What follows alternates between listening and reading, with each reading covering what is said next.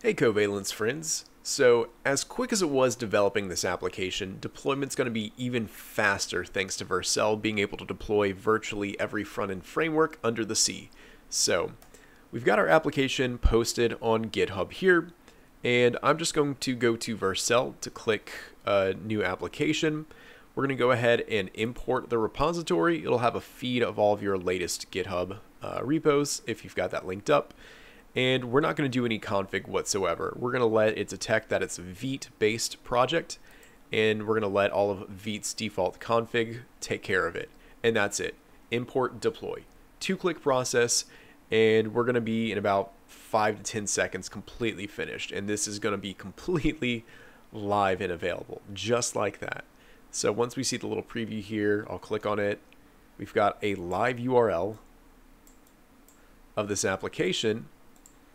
If I come over here and refresh, we should have it updating my GitHub repository as well.